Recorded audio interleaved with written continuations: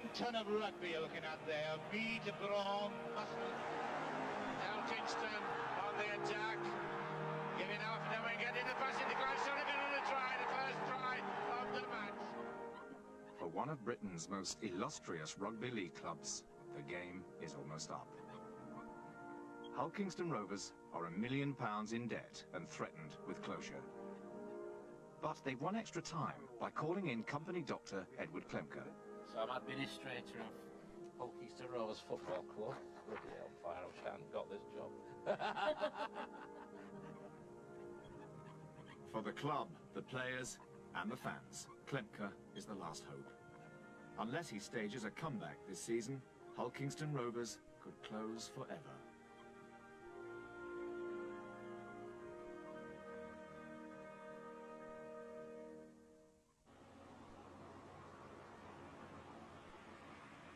Do you watch much rugby, David? I don't, Edward, no, actually. It's not a game that I've ever really followed. Oh, I do, I quite enjoy it. Edward Klempka and his assistant David Thornhill specialise in saving failing companies. I'll certainly watch it with more interest this season. It's January the 13th, and Klempka was put in charge of Hull Kingston Rovers just 3 hours ago. That's our stadium. That's ours, yeah. Since Rovers' heyday in the 80s, they have lost the winning streak, and many of the fans have stayed at home. With the club deeper and deeper in debt, the directors have been forced to call in Klempka. Hi there, lads. It's nice to see you.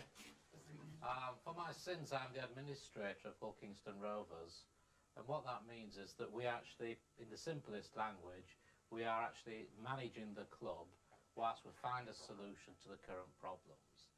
We owe about £1 million, and we haven't got £1 million to pay. That's the problem. And what the administration does, it actually freezes the £1 million, so no one can come and close the club down, take away the assets and what have you. And it gives us that breathing space to find some sort of solution. The other alternative would have been liquidation. If we'd have liquidated, we'd have probably had an office block on Craven Park, something like that. Okay, gents, thanks very much. Thanks for listening. Thanks. Thanks very much. I think a lot of people knew that the club was in financial difficulties, but not to that extent. If the club were to fall, I think a lot of us would not only lose a living, but you'd lose part of the city's heritage in Hull Kingston Rovers. If we don't play fair with the players, we might as well all go home now. As administrator, Klempka is employed by the club to try to keep Rovers going while paying off enough of the debts to satisfy the creditors. Well, I've been a rugby fan since I was a lad, and the thought of running Hull Kingston Rovers is almost like for a football fan running Manchester United. But this is no Manchester United. Rovers is an old-fashioned rugby club with part-time players who train after work. Now the whole world of rugby league is being turned upside down. 2 years ago, Sky Television moved in. There's now a big money Super League with expensive players and big sponsorship. For the other clubs, it's a struggle to survive. Super League, is big business, no question about it. Clubs have changed their names to trendy titles. It really has had a major impact on the sport. The kids love it. And at the same time, we seem to have had lots of casualties. Whilst everybody's heard of Hull Kingston Rovers, the fact is we're in the First Division and not in Super League.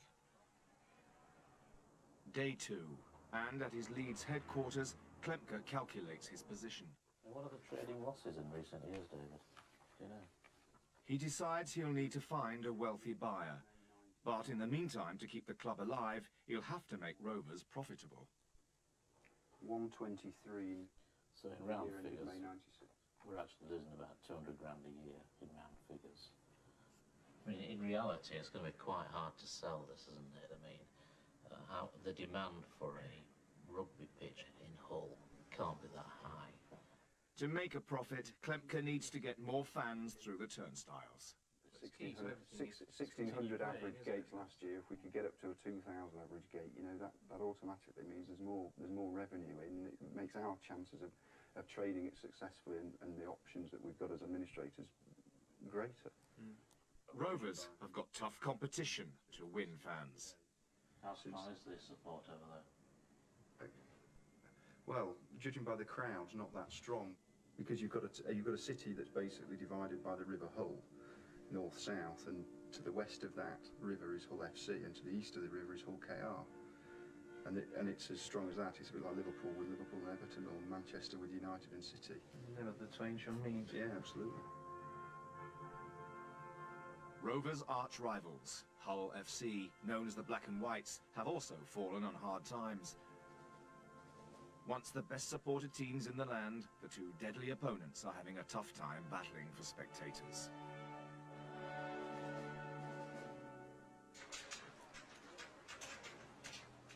It's the end of January, Rovers' first match and the first test for the administrators. Every fan means an average of £7 for the coffers, and the more they eat and drink, the better. Not too bad at all, thanks. I've just been discussing with these gentlemen the takings and showed them that the money's safe. Good.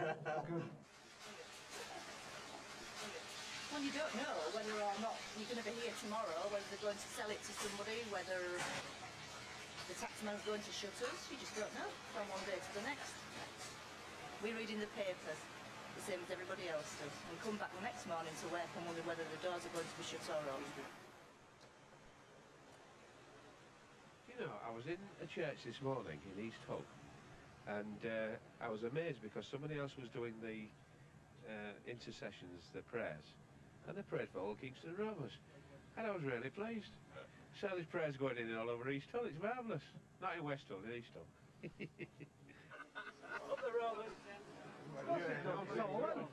It's all life, isn't it? More than that. I've been coming 65 years, I don't want to be shut down now. No. If they don't survive, we won't go across the town to watch the other team, definitely not. Yeah, we're red and white, aren't we? Red and white, definitely.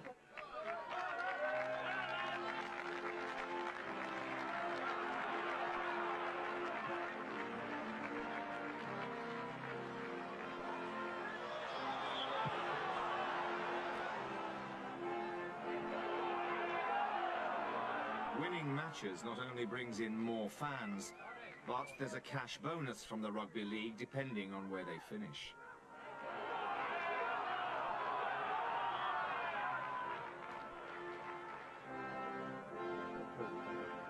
The first match is a cup game against an amateur team, and this time Rovers pick up an easy win.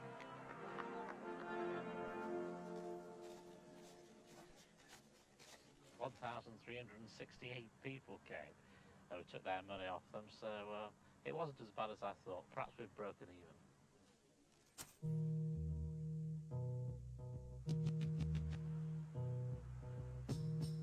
It's February, and while Klempka struggles to make a profit, former rugby player Tim Wilby has big ambitions and thinks Rovers could fit in with them. The thing is that we've got a new generation supporter coming through now. The old diehards, they're getting old and they die off. What's happening now is there's a new generation supporter coming through. They want to watch and support a top quality side. Super League, Rugby League, that's what people want to watch now, and nothing else. The lower divisions, unfortunately, they're falling by the wayside, and probably in 5-6 years they'll be extinct. So we want to make sure that Hull are part and parcel of that Super League. That's where all the revenue is going to be, that's where all the TV coverage is, the marketing, the promotions and everything. It's all going to be done that way. Once a star player for Rovers' bitter rivals Hull FC, Wilby is now a London property speculator. He thinks it's time to invest in rugby, and he's looking to Rovers to make his next fortune. Wilby puts in an offer to Klempka's colleague, David Thornhill. Are you able to give me an indication of what it is that you're going to come to us with? We're looking at about 250. Right, sorry, do you want a response to that? I think you've given it, haven't you? On your silence. The administrators reckon Rovers are worth at least £500,000, double the offer. I'm only the oil rag, but I'm pretty sure that if I discuss that with Edward Klempka, he's going to suggest if we start a meeting on that tack and your first sentence is an offer at that sort of level, I'm pretty sure that Edward's first comment's going to be, well, should we go and have a beer? With just one small offer on the table, the club is hit by a major setback. The main sponsor pulls out, leaving just a few £100s from a local stationery firm, and their sign's been put upside down. Yeah, I mean, I'm sure not everybody would notice it, but I'm sure he will. He's the guy who's paying the money at the end of the day. Right. So if we just flip the thing round. Yeah. For Rovers' commercial manager, desperate for cash, it's a disaster. We've just taken down the last remaining signage. There was some signage up on the far side on the stand there.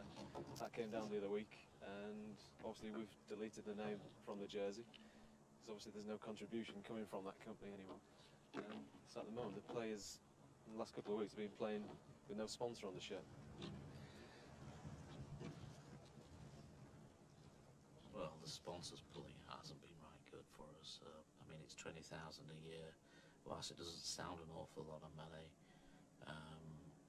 it is a serious blow, yeah. No question about it. Next day, though, there's better news. Potential purchaser Tim Wilby comes north to negotiate in person. I know the city of Hull quite well because I did about 8 seasons playing there. All but it being for the other side. The black and white. The black and whites, yeah. But I know the public of Hull, they're very fanatical, and the old situation where bums on seats pays the wages. Wilby has raised his offer to £350,000, but this still falls far short of paying off the £1 million debt. If somebody comes along, like ourselves, and offers 35, 40p in a pound, at least they're going to get something. But, you know, the price that you're offering is really hurting. You know, you're going to have to sharpen that pencil and come up with something. I wasn't that surprised at the size of the offer. I don't know about you, David. No, it's gone up 100,000 since yesterday. So if we can keep that going for a week, we're okay. Okay. I think realistically, if we can get about £500,000, we'll have done a good job. Meanwhile, down at the dockside, star player Rob Darcy is at his day job. Many of the players are creditors, still owed money for last season. A few players maybe owed a couple of £1,000 here and there, £1,000, that type of thing. Back money that have been owed for a long while. Obviously the club hasn't been able to pay the money, and it's kept. It's been an ongoing process of. It'll be next week, and now it's coming under administration. You know, these players are obviously very upset. And wondering how they're going to get paid what they're owed. Darcy and 2 other star players asked their agent to enter the scrum. A couple of my clients are owed money. I think they've been told that they won't get the money unless they sign contracts, so we may be held to ransom on that. But only time will tell, and we'll know later this afternoon what's going to happen. Gentlemen, have a seat. Under tight new contracts, the players' wages will depend on match results and how well the team does in the league. The administrators threaten to only give back pay to players who sign up to their new deal. It feels like David against Goliath. You lot on one side and me on the other. As you will appreciate, coming from a top company like Coopers and Lybrand, these lads can't get mortgages, etc. You know, if they don't have guaranteed money. I'm not offering any guaranteed money. So you're asking for someone who's scored 23 tries in 22 games, that he's not worth anything? If I could pay it, I would be the first person to offer it. The deal being offered is £200 for each match they win, 50 for those they lose, plus a bonus of up to a few £1,000s, depending on how well the team does in the league. In addition to that, if he accepts the offer that's here, then he will get his 5,700 quid or whatever it is that he's owed. And he'll get that in a lump sum. There you are, there's a cheque. If he wants it pound notes, you can have it in pound notes. I'm asking, not demanding here, because I never demand at meetings, whether there would be a possibility for both players to be paid £1,000 every 5 wins.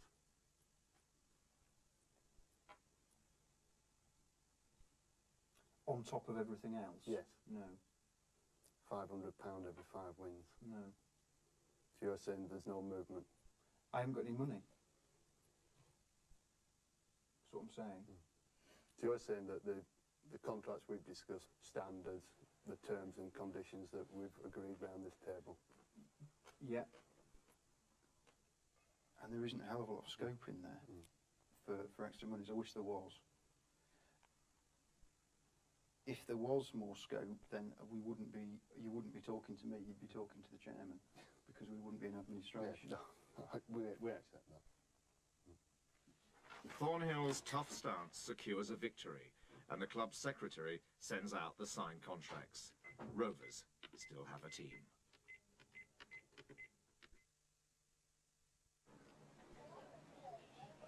It's March, and the season is well underway. The old diehards are turning up, and the gate is well over 2,000. Rovers have managed to win their first 3 matches, but with no money to invest in new players, it's becoming an increasing struggle. All the other teams in the league will have strengthened in the close season.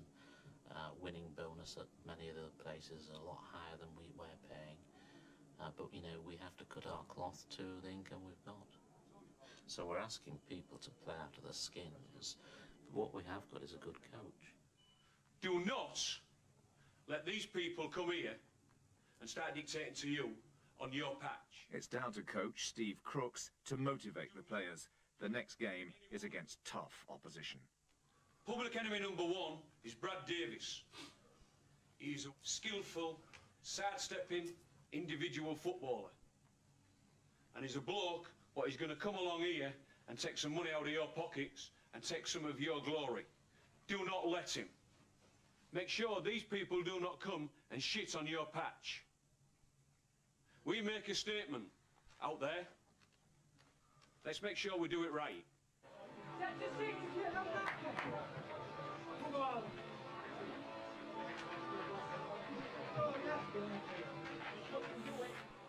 Fortified by smelling salts and the encouragement of their coach, the players put up a brave fight.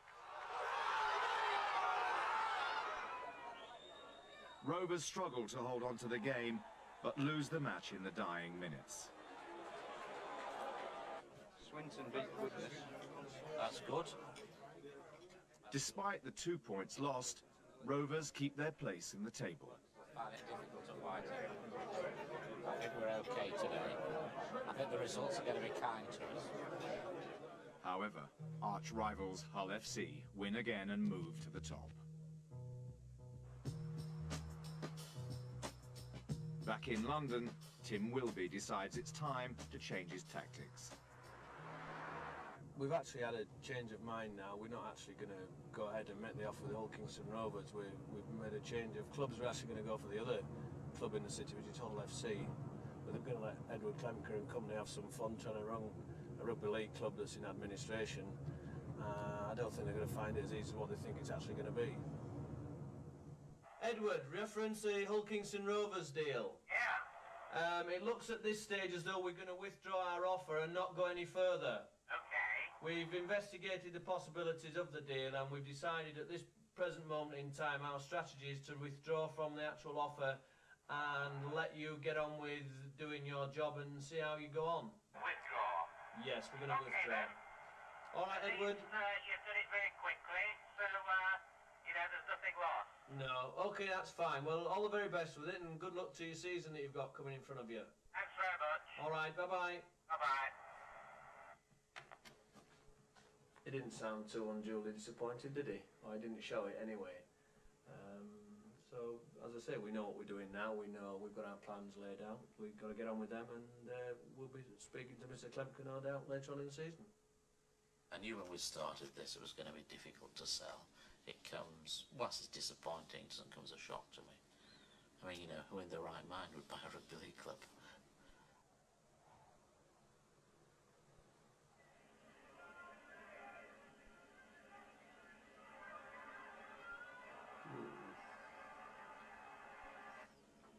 Still with no money to strengthen his team, coach Steve Crooks is growing increasingly frustrated.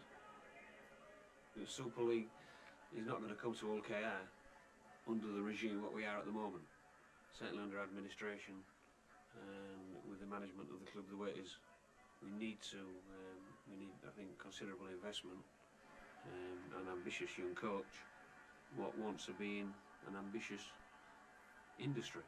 And if that isn't going to be forthcoming, then I might as well go back and work less hours and maybe for a little bit more money, building ships or engineering.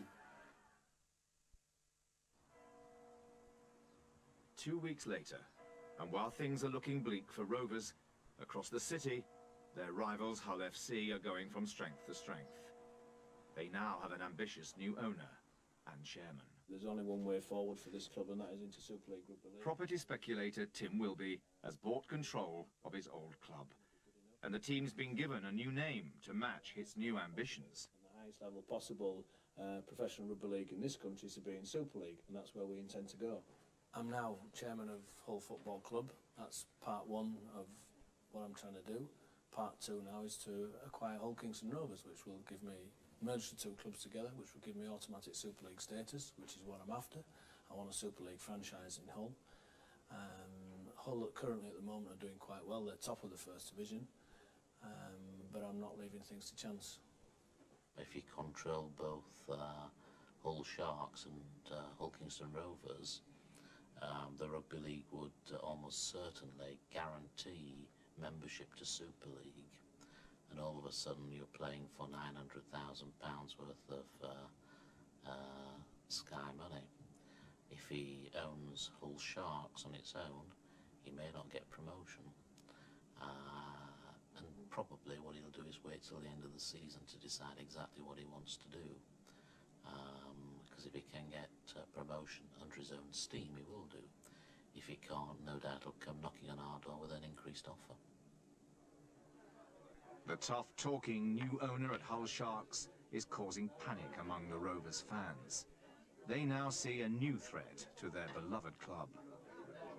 There's no such word in this town, really, in this city as a merger. It would be a takeover, and the strongest club would win at the end of the day, and unfortunately, we're not the strongest club at the moment.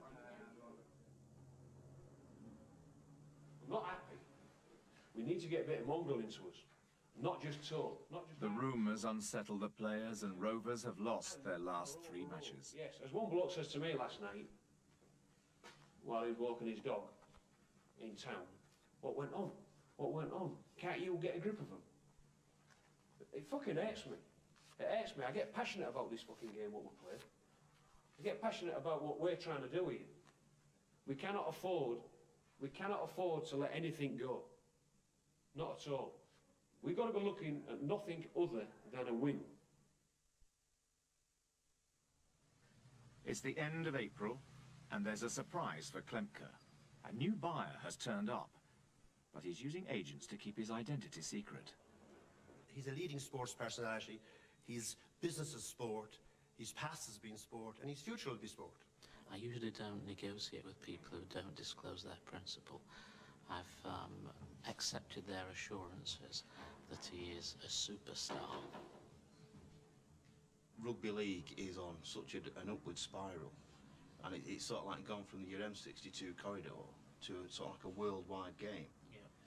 What we want to do is with people like Steve Crooks, who's again regarded as one of the best coaches in the world, arguably. We want to sort of like take it from where they are now and get up into Super League first and foremost. They're talking about £600,000. We've asked for £1 million.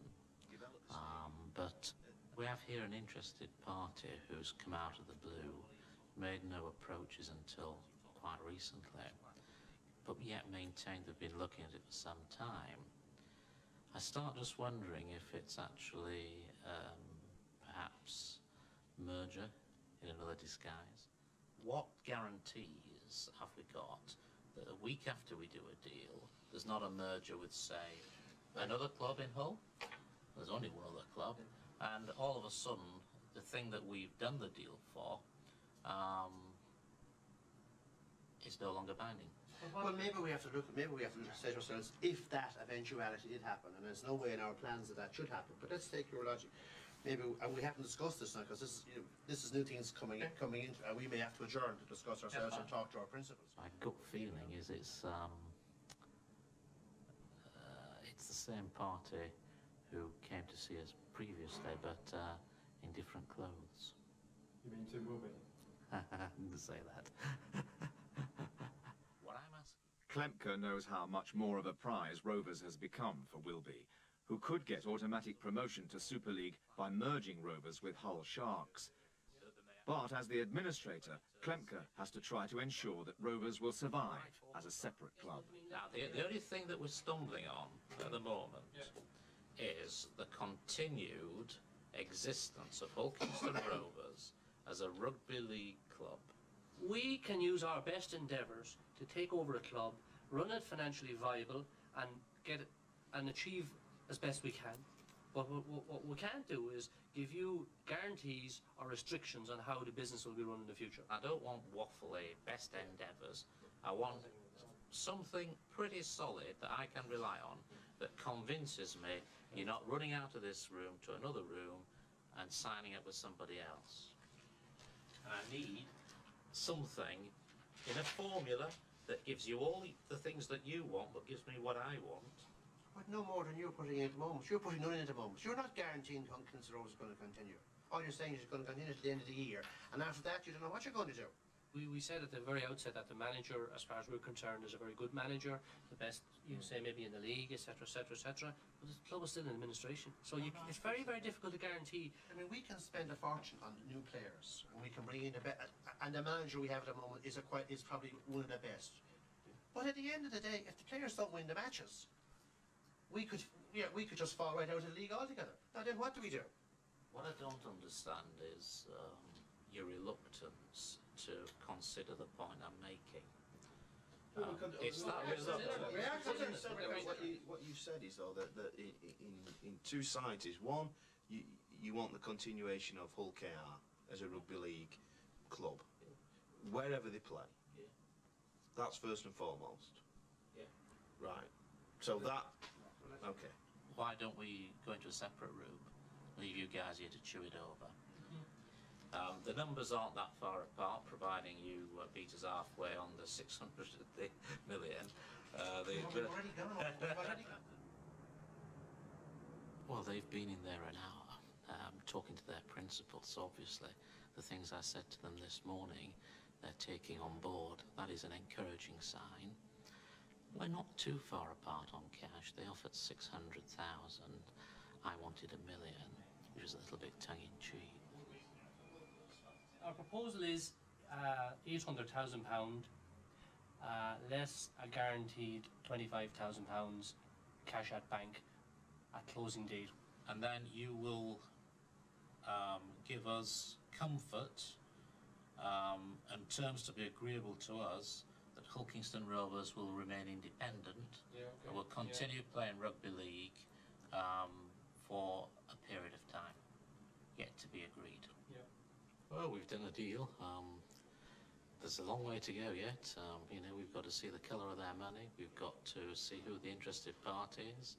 We've got to talk to potentially the creditors committee. We've got lots of things to do, and you know, it's not over yet until we get that banker's draft. Is 800 grand what you wanted to pay?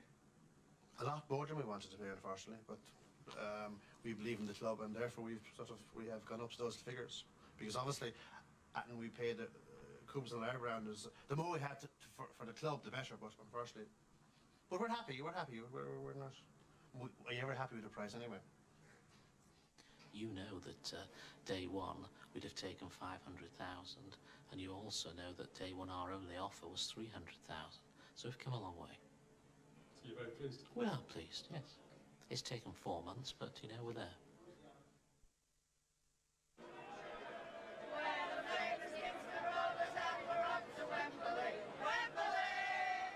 While Klempka tries to tie up the deal, Rovers at last have something to sing about. Although they're still doing badly in the league, they've got to the final of a cup competition. You need to be thinking about positives here. thinking about your first input into the game. A little bit what you're going to put into this game for our team.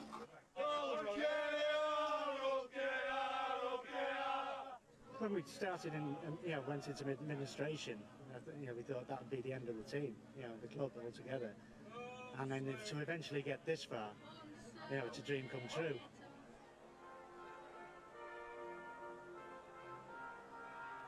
Appearing at Wembley is worth £30,000 for Rovers. If Rovers win, they get another 20.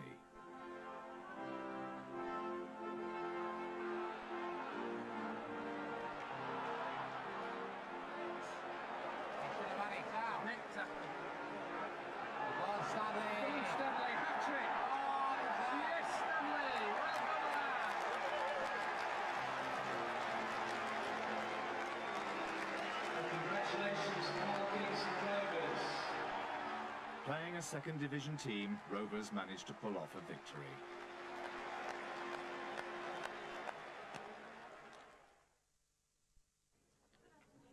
Three weeks later, and the deal's still not been completed. The sticking point is the guarantee of Rovers' independence. The best we've been able to achieve regarding Hull Kingston Rovers' independence is a letter from their solicitor which says, "My clients intend to maintain the future playing of rugby league by Hull Kingston Rovers Football Club, but cannot give any sort of guarantee." Pretty weak at the moment. Meanwhile, there's another blow for Klempka. Despite leading the team to victory at Wembley, coach Steve Crooks has had enough. I've basically run out of motivation to fight any more fires. I feel as though I've been fighting fires for too long, and 11th hour decisions is the biggest problem. No decisions will be made until the 11th hour, and I'm afraid the 11th hour has come for me. And I'm sure the club will survive. It's been here a lot longer than what Steve Crooks has.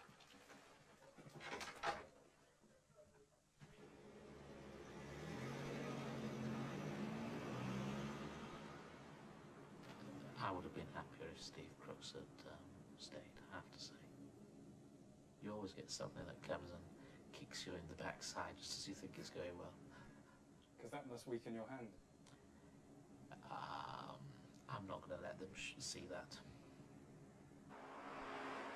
The Irish buyers, though, see it as an excuse to cut the price.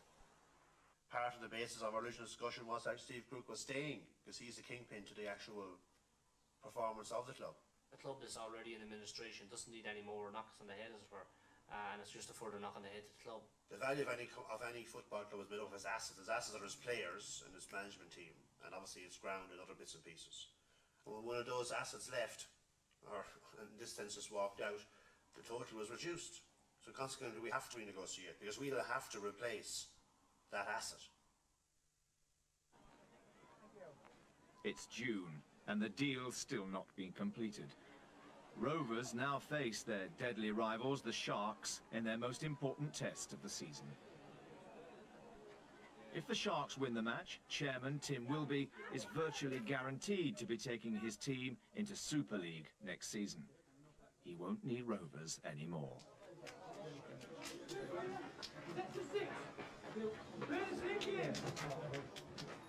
Steve Crooks' resignation is probably far more serious than we ever thought. We need some points in the league now, and we're near the bottom of the table, third from the bottom. That's relegation zone.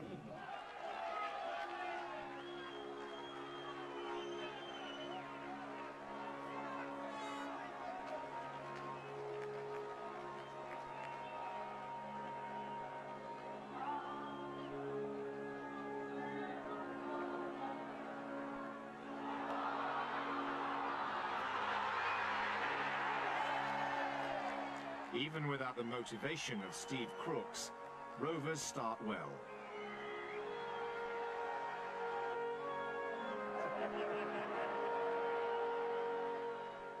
But in the second half, the Sharks move in for the kill. And the black and whites end up winners, 32 points to 25.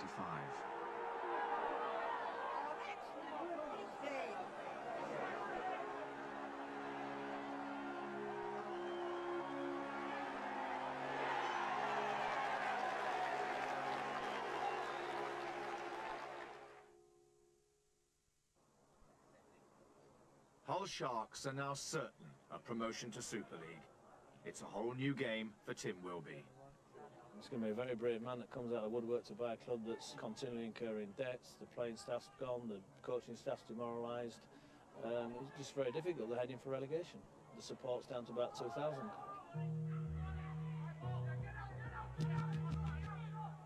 You know, unfortunately, you know, it's like the jungle out there. Only the strong survive. You know, the weak get killed off, and that's what's happened in Hull at the moment. Unfortunately, but that's the way it is. Gone are the days when people could support two rugby league teams. We can't do it anymore. They'll run to the end of the season, and that's it. They'll be gone. There'll be no more Hull Kingston Rovers. There's no room for them.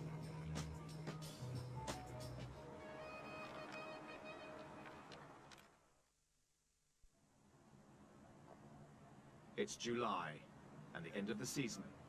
Klempka's come to tell the players what the future holds for Rovers.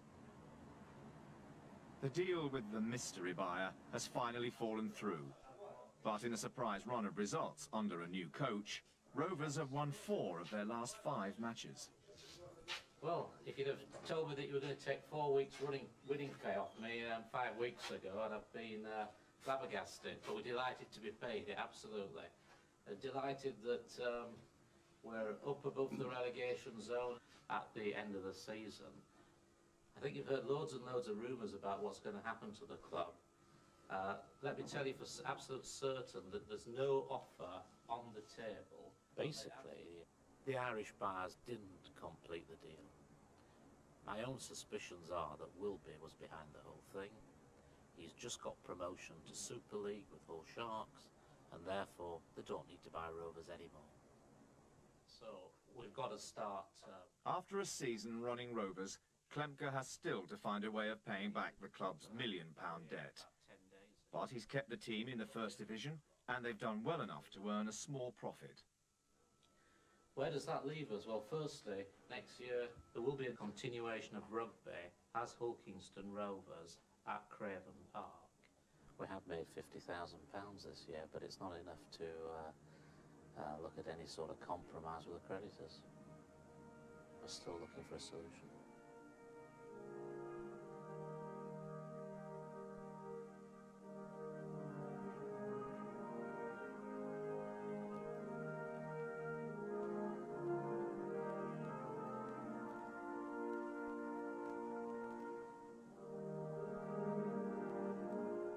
Next week, a new broom arrives at Brocket Hall with just 12 months to turn around a business which has taken a dramatic fall from grace.